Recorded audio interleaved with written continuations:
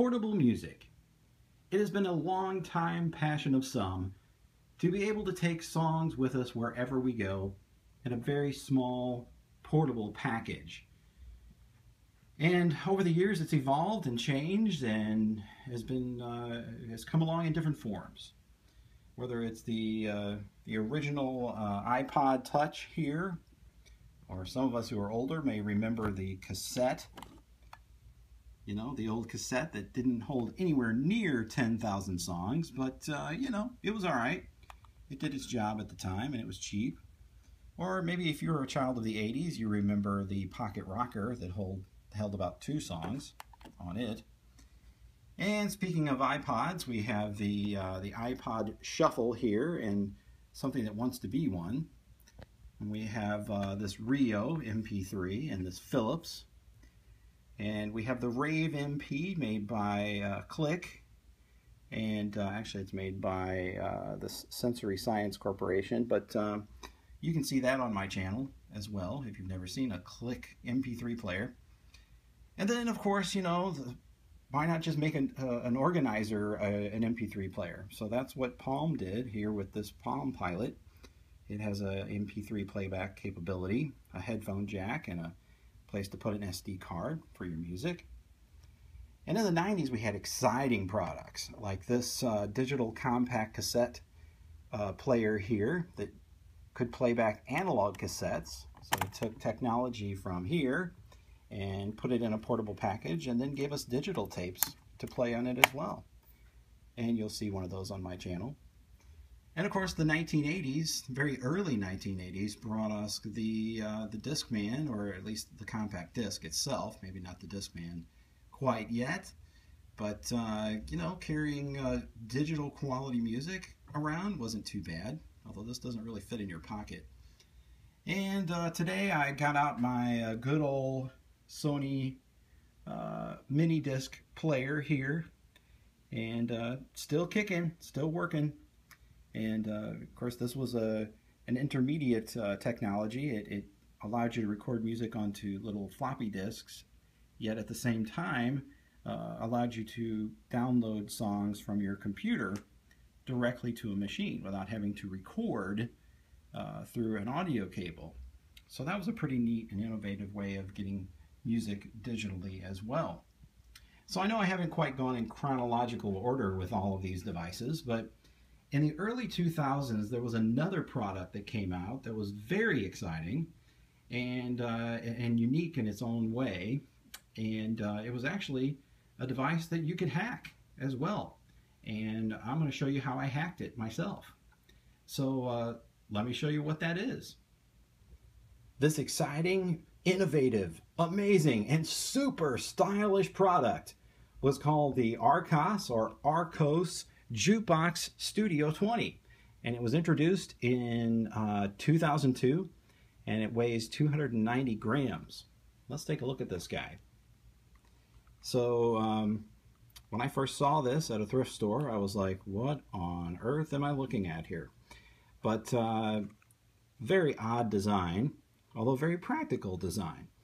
This unit for 2002, I don't know what you were doing in 2002 computer-wise, but in 2002 I don't think I owned a portable hard drive or even a flash drive, if those even existed back then. But this MP3 player had a dual purpose capability. It was not only a portable hard drive, but it was an MP3 player as well. So it had a 20 gigabyte hard drive in it, and it literally has a 20 gig IDE hard drive in the base down here, replaceable. It has these weird side panels which kind of remind me of like barbells, you know, like if you're gonna like work out, you know, it's like 2 barbells stuck next to each other. Of course they wouldn't be very heavy ones, but so there's a practical purpose for these bars on the side here, and I'll show you what that practical purpose is. Voila! That is where the batteries were. So there were 4 AA batteries that you could replace in it. When I got this unit, it did not power up at all. I could not power it, and what I had to do was take these batteries out. The original, of course, the rechargeables that came with it were completely dead, but I had to clean the contacts here and here for the unit because they were corroded. And once I cleaned the contacts and put some fresh batteries in it, she came to life. And as you'll hear, let's see if I can get it to play something here. I'll actually play you something here in a minute, but okay, let's see. This is a very awkward system it has here. So listen up. Can you hear that? Well, anyway, you can hear that hard drive power up each time you turn the unit on or off. So I'm going to turn it off here. Yeah, still can't really hear it. Sometimes it's louder than other times. I was hoping it would do it loud enough for you guys to hear it on this video. So anyway, what makes this thing so unique is the fact that it held 20 gigs of music, which was a lot of memory at that time. In fact, probably a lot of laptops had 20 gigs worth of hard drive space in them. But to turn it on, you hold this power button here. So you have to hold it on. I don't know if you heard the thing whiz up like a normal hard drive would, or whir up. All right, so you've got a menu button here. You got a stop button, a play, pause, minus, and plus there. On the top here, you have a line out and an ear jack. Flip it around to the bottom. You have a line in and a DC in, as well as a full-size USB port. So I didn't have a USB full-sized cord. I had to buy one. It's a USB-A to USB-A so that I could load music on this guy. But I also found out that my 64-bit version of Windows 8 could not, pull a driver out of its hat for me to use it as an external hard drive. So I went through all of the trouble of loading a virtual machine on my computer, loading Windows XP into that virtual machine, and installed the driver inside the virtual machine, and now the virtual machine can read the hard drive. So let me show you a little bit of that before I demonstrate this thing's playback and menu capabilities. The software, virtual machine software that I'm using, is called Oracle VM VirtualBox. And VirtualBox is completely free for you to download and play with for personal use. And so I created a virtual machine, and I'll go ahead and boot that up now. And as you can see over here, I've got my USB 2.0, it's USB 2.0 cord, although it doesn't support USB 2.0. I have the plug plugged in to the USB port on the bottom of the player and into my computer. And you can see here it shows on the screen USB mode. All right. So what I'm going to do is I'm going to have to tell VirtualBox that this USB port is actually for it.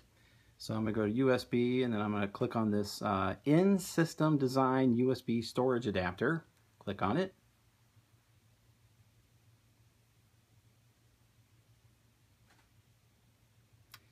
All right. And normally I would hear a noise, but I didn't hear one that time for some reason. Make sure I did it correctly.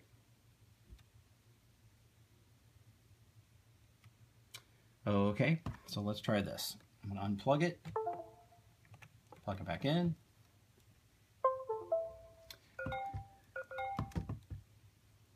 And I think we're golden now. Yep, now I see a little checkbox there.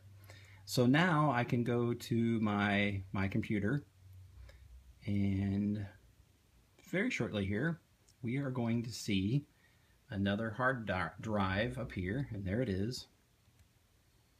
And I'll just open the folder and view the files. So there's actually a My Music folder on there, and all of this music that you see here was already on the unit when I got it. So look at me, I get all this free music. I paid $10 for the actual MP3 player. So pretty fun product and a lot of entertainment for 10 bucks, right? So there you go. This is the aspect of it that you'll need to be able to be able to access the device itself. Now, the hacking part of it that I mentioned at the beginning of the video is this product called Rockbox, and Rockbox still exists, and you can go to rockbox.org and download new firmware for this particular MP3 player, and it will change the operating system and give it more functionality than it originally had. And it looks like the current version is Rockbox 3.13.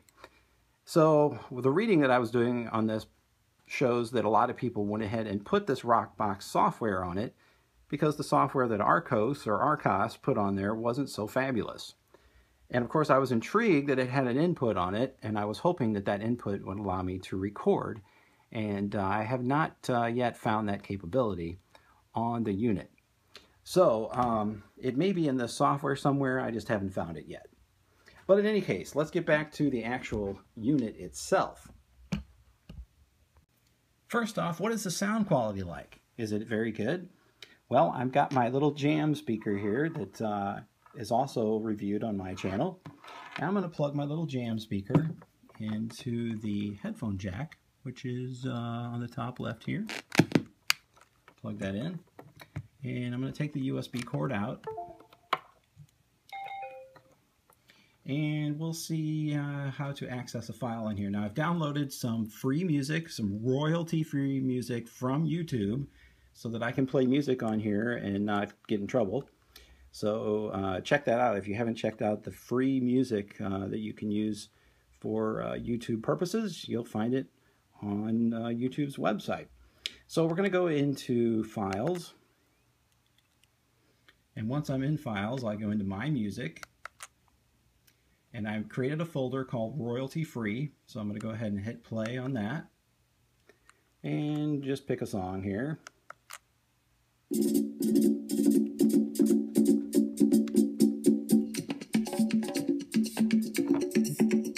Crank it up a little bit.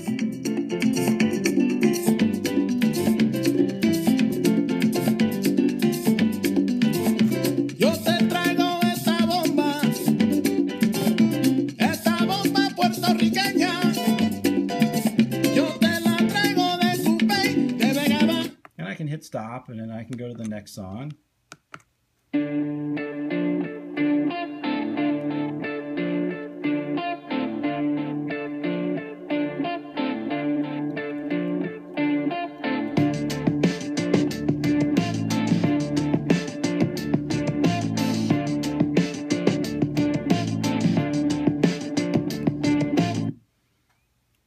And play one more.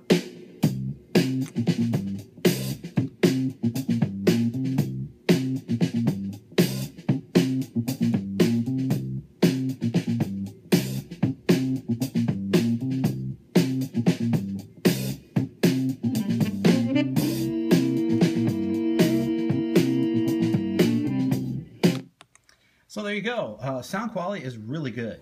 And one of the things that I like about this unit, it actually has a separate bass and treble control. And if you go up to your menu here, we want to go to the top part of the menu. And let's see, where we go here. We're going to go down the menu somewhat here. We can resume playback, but let's go into settings. And then there's sound settings. So then here's where you change your volume. All right, so if I hit plus, whoops, got to go into it first. So then I can hit my plus or my minus, set my volume control. Then I can go back here. Here's my bass control and treble control. So you can kind of enhance your listening pleasure there. You have a stereo width setting. So I guess it kind of puts more separation between the two channels, perhaps. Let's see, over here you've got your battery level meter, of course your volume level, and this little thing here that just says param. I'm not entirely sure what that means, but I'm sure it's helpful, whatever it is. So let's go back a level here. There was actually little games that you can play on here. Now you guys are going to think this is hilarious. Let's see, let's go back into settings. See if I can find it. There's general settings, theme settings. Now this operating system had different functionality for different units. Obviously this one's display is a bit archaic, so there's not a whole lot you can do.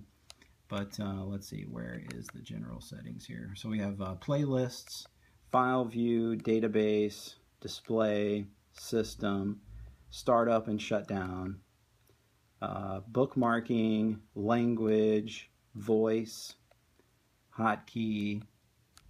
Okay, let's see, what does voice do? Voice menus, voice directories. Okay, that's something that's new to me as I'm making this video.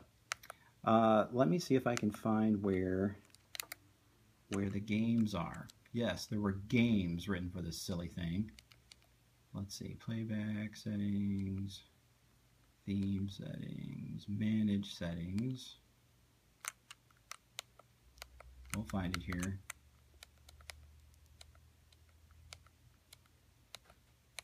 Voice hotkey.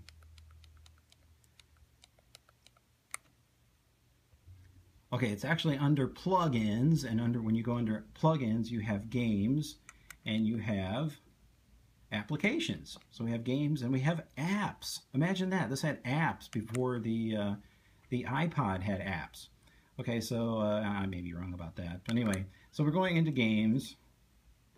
And look at this. We got Blackjack, we got Brickman, Bubbles, Chess Box, Chopper, Dice, Flip It, Gobin or Goban, Jackpot, Jewels, Maze, Maze Zam, Minesweeper, Nim, Pegbox, Pong, Reverse Eye, Robot Finds, whatever, blah blah blah, Rock Blocks 1, Snake, Snake 2, all right, Space Rock, Star, Sudoku, on and on we go. So the one I was going to show you, which was really funny, kind of cracked me up. Flip It, which is actually Tetris.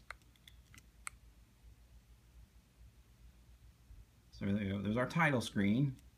Oh wait, no, this isn't Tetris. I'm not sure which one this is. Let's see if we can find it again here. Games. And apparently these are on the hard drive, because as I'm tapping on these, I feel the hard drive gear up. Chopper. Yeah, incompatible model. So some of these don't run on here. Dice, Flip It, Goban, incompatible model.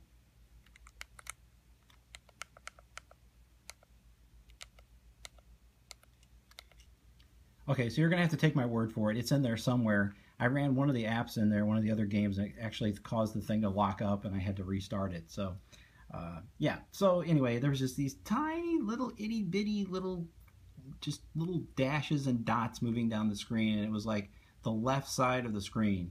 So it was hardly entertaining to sit there and look at this tiny screen anyway, and then try to play a little game on it. But anyway, it was nice of them to try. So in any case, so there's the machine itself and all of its capabilities. And again, a full-size notebook hard drive in the back of this thing that, like I said, apparently could be replaced. I do have a 40 gig hard drive that I took out of my Apple TV a long time ago that might fit in there, but I haven't tried to do anything with that yet.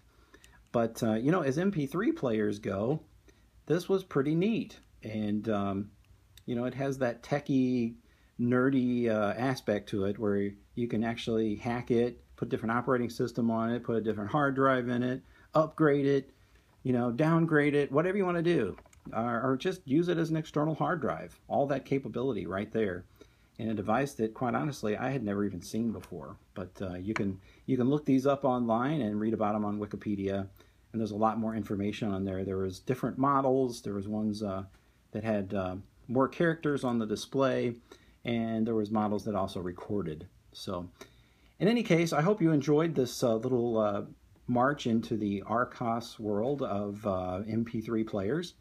And please subscribe to my channel, and as I said at the beginning of the video, look out for some of those other devices you saw, and check them out on my channel as well. Share this with a friend, and subscribe, leave a comment, and have a great day, and enjoy some listening of some great music on hopefully your MP3 player, or maybe in fact the MP3 player that you may be watching this video on right now. Who knows?